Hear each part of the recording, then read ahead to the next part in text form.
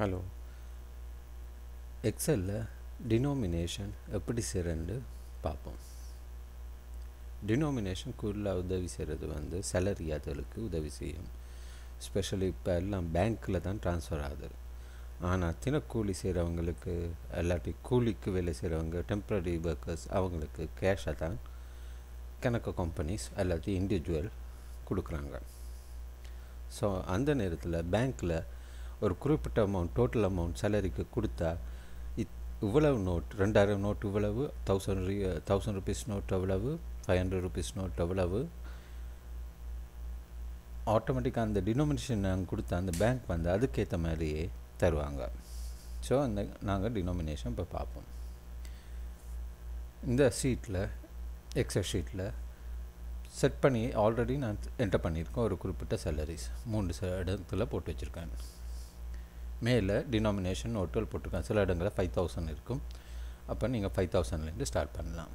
நான் 2000, 1000, 500, 200, 100, 50, 20, 10, 5, 2, 1 பேலன்ஸ். அதான் 1க்கு கீழே இருக்கா எல்லாம் பேலன்ஸாக இதில் விழும். இப்போ ஃபர்ஸ்ட் செல் C3. இப்போ C3யில் எவ்வளோ வரணும்? 5888.88 இங்கே போட்டிருக்கேன். ஸோ 2000 நோட், ஒரு 1000 நோட், ஒரு 500 நோட், 200 ஒன்று, 100 ஒன்று, 50 ஒன்று, 20 ஒன்று, 10 ஒன்று, 5 ஒன்று, 2 ஒன்று, 1 1 பேலன்ஸ் 88 இங்கே விழும். இப்போ 2000 நோட்டுக்கு பார்ப்போம். இந்த ஃபார்முலாஸுக்கு நான் யூஸ் பண்ண போடுறது ஐஎன்டியும் இன்டிஜர் மாட் ஏதாவது ஒரு எண்ணை போட்டு அதை டிவைடட் பை எந்த நம்பர்னு போட்டு அதில் பேலன்ஸ் அமௌண்ட்டை இது காட்டும். மற்றது $சைன் யூஸ் பண்ணுவேன்.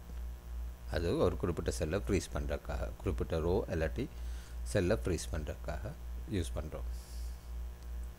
இப்போ முதல்ல C3யில் பார்ப்போம். C3யில் equal INT first sell B3 divided by C1. B3 divided by C1 என்ன தரும்? 2 தரும். ஆனால் ஐஎன்டி இல்லாமல் யூஸ் பண்ணியிருந்தாண்டா என்ன ஆகியிருக்கும்? B3 divided by C1 2.944 வரும். இந்த 944 இல்லாமல் ஆக்கிட்டு 2 மட்டும் கொடுக்கறதுக்காக தான் ஐஎன்டியை யூஸ் பண்ணியிருக்கேன்.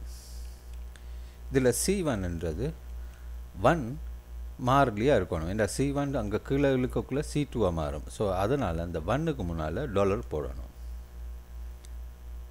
சரியா? இப்போ 1000 நோட்டுக்கு பார்ப்போம். 1000 நோட்டுக்கு வரக்குள்ள சேம் ஃபங்க்ஷன் தான். ஆனால் இதில் நீங்கள் வேணும்டா மோட்டோ யூஸ் பண்ணலாம். ஏற்கனவே நான் என்டர் பண்ணியிருக்கேன் இந்த ஃபங்க்ஷனை, இதில் போட்டிருக்கேன்னு இதே இது தான் நீங்கள் என்டர் பண்ண போகிறோம். இப்போ ஐஎன்டி மாட்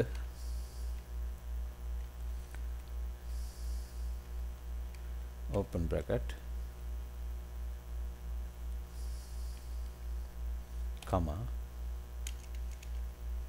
கமா இதால் டிவைட் பண்ண போகிறோம். C1 ஏற்கனவே சொன்ன மாதிரி முதலாம் ரோ $. இருக்கணும். ஸோ C1க்கு முதல் $. இருந்தாகணும். மாட்டை க்ளோஸ் பண்ணி அதுக்கு பிறகு அதாவது பேலன்ஸ் அமௌண்ட் கிடைச்சிருக்கும். ஸோ இந்த பேலன்ஸ் அமௌண்ட் 9 எவ்வளோ வந்திருக்கும்? 1888.88 பேலன்ஸாக வந்திருக்கும். இந்த 2000 × 2 4000, 5888 அதை கழிச்சா 1858 பேலன்ஸ் இந்த இவ்வளத்தில் இந்த ஃபார்முலாவில். ஸோ அந்த பேலன்ஸ் அமௌண்ட்டை D1 பிரிக்கணும். D1 இந்த 1க்கு முன்னால் ஏண்டா அது ஃப்ரீஸ் பண்ண வேண்டியது அவசியம் இருக்கிறதால $. போடுறோம். இப்போ ப்ராக்கெட்டை க்ளோஸ் பண்ணுறோம். 1 சரியா? இப்போ இது அடுத்ததுக்கு யூஸ் பண்ண போகிறோம். அதனால் இந்த ஃபார்முலாவே நான் காப்பி பண்ணுறேன். காப்பி பண்ணி இதில் போட்டுட்டு மாடு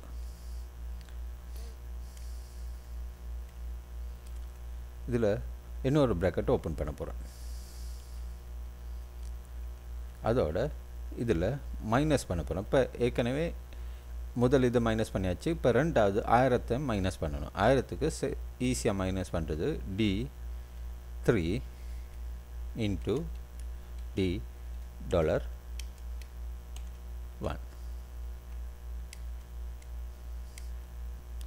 ப்ராக்கெட்டை க்ளோஸ் பண்ணல. ப்ராக்கெட்டை க்ளோஸ் பண்ணணும். டிவைடட் வந்து இப்போ 500 மேலே 500 தானே இருக்குது, அது வந்து 500 மாறணும்.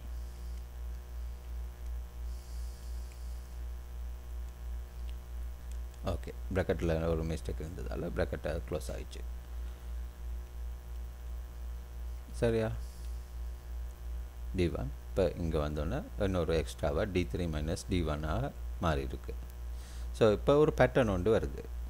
ஸோ அதே பேட்டர்னை ஃபாலோ பண்ணி அடுத்ததுக்கு போயிட்டு அதே ஃபார்முலாவை முதல்ல காப்பி பண்ணி பேஸ்ட் பண்ணுறோம். இப்போ காப்பி பண்ணி பேஸ்ட் பண்ணுறதுனா ட்ராக் பண்ணி காப்பி பண்ணக்கூடாது. இதில் F2 ப்ரெஸ் பண்ணி ப்ளாக் பண்ணி இந்த இடத்துக்கு போய்ட்டு திருப்பி அதில் பேஸ்ட் பண்ணுறோம். Okay, F2 edit mode. இப்போ சேம் பேட்டர்ன் வழியாக அடுத்தது வந்து மைனஸ் பண்ண வேண்டியது E3 இன்ட்டு $1 இது F மாறும். சேம் இதை Gக்கு எழுதுகிறோம்.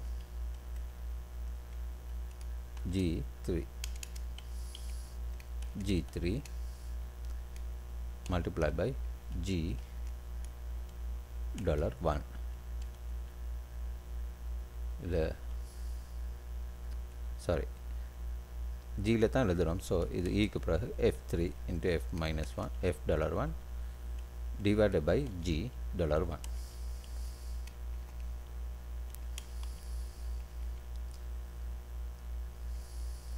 அடுத்த settle G3 asterisk $1 divided by $1.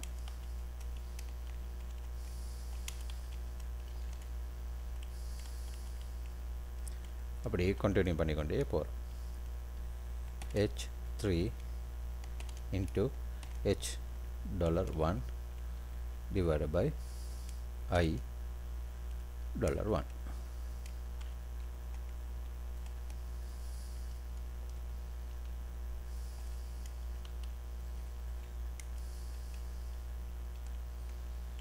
இது minus I3 into $1 divided by $1.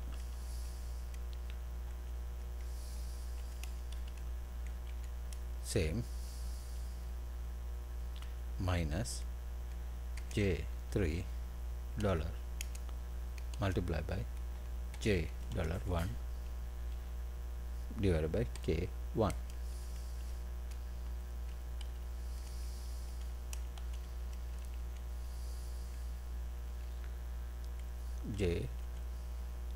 அதுக்கப்புறம் K3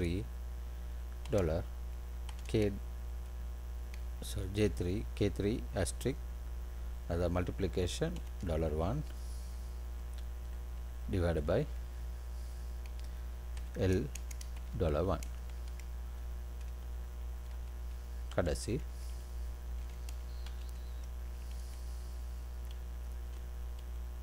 K3 அதுக்கப்புறம்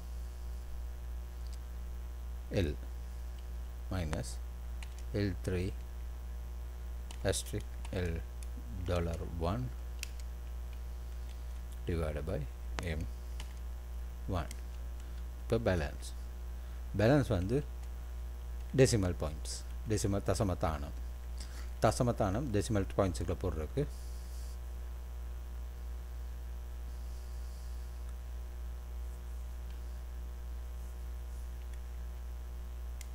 ஓகே நான் இதில் என்டர் பண்ணுறேன். ஓகே, இப்போ இதெல்லாம் என்டர் பண்ணியாச்சு. ஸோ தசமத்தானத்தில் வர முடியாது. ஸோ INT ஃபங்க்ஷனை ரிமூவ் பண்ணுவோம். அதே மாதிரி டிவைட் பண்ண வேண்டிய அவசியம் இல்லை. மிச்சம் பேலன்ஸ் தானே போட போகிறோம். ஸோ கடைசி பேலன்ஸ் வந்து கடைசி என்டர் பண்ண ஃபார்முலா M3 என்ன M3 மல்டிப்ளிகேஷன் $1 இதில் டிவைட் பண்ண வேண்டிய அவசியமும் இல்லை.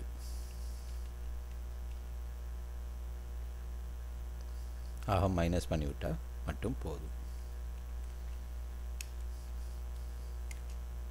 0.88. இப்போ நாங்கள் என்டர் பண்ணது எல்லாம் சரியாக இருக்கா? இப்போ இதில் ஏதாவது தப்பு இருந்துச்சுன்னா இதில் பார்க்கக்குள்ள சில வேளை தெரியாமல் இருக்கும். ஸோ அதனால் கூட்டி பார்க்க வேண்டியும். ஸோ இதை அவ்வளோத்தையும் ப்ளாக் பண்ணிவிட்டு டோட்டலாக பார்ப்போம்.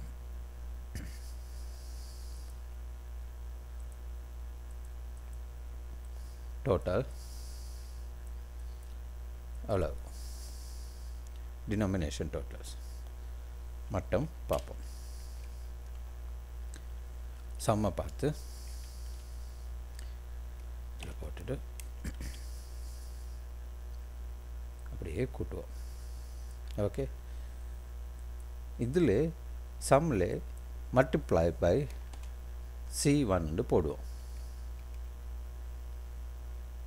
ஓகே, ஏண்டா அப்போ தான் அந்த டோட்டல் வேல்யூவை காட்டும். இதில் நாங்கள் இப்போ சைடில் போட்டிருக்க டோட்டல். ஸோ டோட்டல் வேல்யூவை தான் நாங்கள் குறிப்பிட்டிருக்கோம். ஸோ அதனால் மல்டிப்ளை பை C1 சேம் அப்படி ட்ராக் பண்ணுவோம். ஓகே, இந்த இடத்துல மட்டும் தென் ட்ராக் பண்ணி போட்டுட்டு அடுத்ததில் ஓன்லி டோட்டலை மட்டும் பார்க்க போகிறோம்.